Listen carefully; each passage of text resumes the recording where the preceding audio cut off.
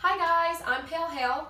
I'm Johnny Lager. And in this episode of Twist N Stout, we are home brewing. So last Christmas, I had just gotten my dad a beginner's home brewing kit, and we are going to make a blonde ale? Yes. A blonde ale. So we have our instructions right here. We have our setup ready to go. So let's do this. Let's go.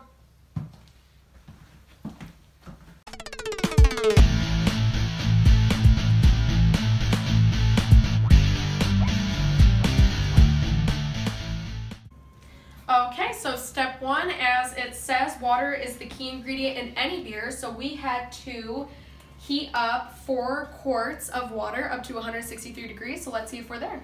Let's see what we got. Yep, red. Actually, we're a little bit over, so we got to do just a little cooling, and we'll hit the 163 and be able to start. So now we're at 163 degrees. So now what we're going to do is take the pan off the burner and add our malts.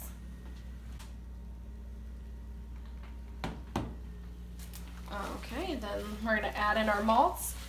And now when we add in our malts, we should be bringing the temperature down to a range of 149 and 152 degrees Fahrenheit.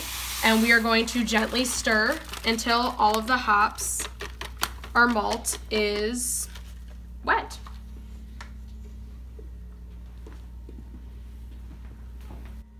Alright, so now that we have all the malts in and now that they are stirred in, we have to see if we got a range of 149 to 152. So let's see where we're at.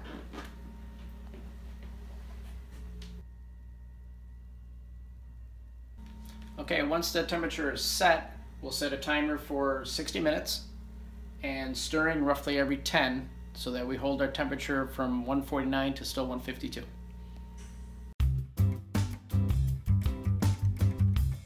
No, so I heard that you're gonna go to the glasses store and get some new glasses. Yeah, I think I'll get a new phone on there too. Why would you get a new phone at the glasses store? Because I'm gonna get an iPhone. Jeez Louise.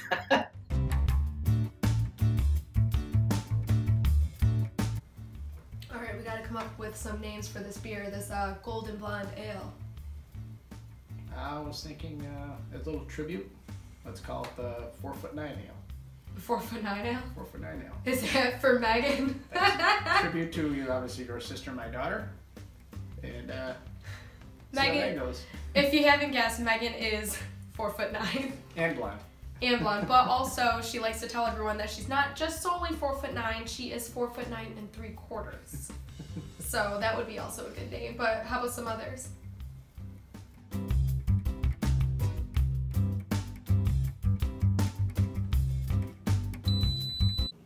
Alright, so now that our mash is done, what we just heated up, now we are going to strain it into a separate pot with nothing in it. We are going to use a strainer with a cheesecloth. So we're just going to strain the water, and as you can see, the mash is all below. So when the mash is complete, we have drained the water. Now we have to scoop the mash and run the mash through the strainer also.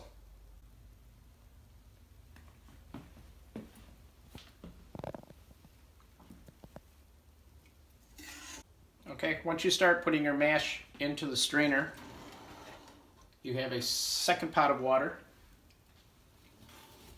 that you bring to 170 degrees, and you have to ladle, strain it over your mash, just to rinse everything through the mash. And just repeat the process to the end of your water. Alright, so now that we are done rinsing our mash, now we have our liquid wort, and now we need to boil it to 212 degrees, get it to a rolling boil, and then we will do that for 60 minutes.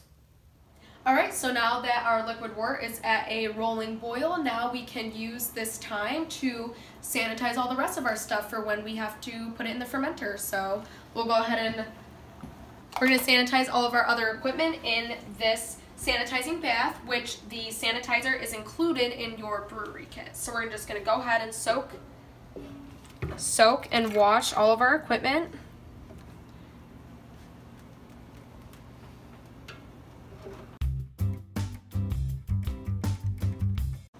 All right, so now that we have boiled our liquid wort for 60 minutes, now it is time to put it in an ice bath where we need to get it to roughly about 70 degrees. So let's bring it over. And now using our sanitized thermometer, we are going to see if it reaches that range. All right, so our liquid wort is at 70 degrees, so we're going to go ahead and take it out of the ice bath and pour it through our funnel into our growler and to ferment it. So let's do it.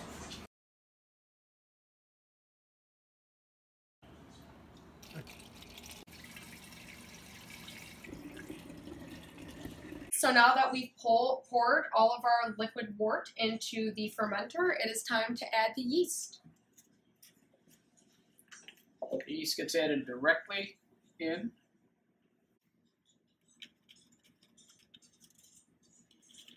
Give it a couple of shakes to get it mixed in. Alright, so now that all of our liquid wort is in and the yeast is well dispersed, now we are going to put in the fermenting tube, which we will put on an airtight cap, just like this. We will put a fermenting tube in the airtight cap so that it just goes in to the top part of the fermenting growler, and then the other end of the tube goes into a cup of water.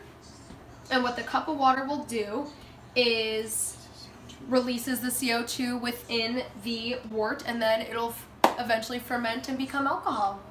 So then, Dad, what's the next step from here? From here, we'll have to attach the airlock. We'll attach the airlock, and that's not for 7 days, and that'll complete the fermenting process, which 7 days will follow. We can start the bottle. So we'll see you back here in 14 days. Cheers! Cheers!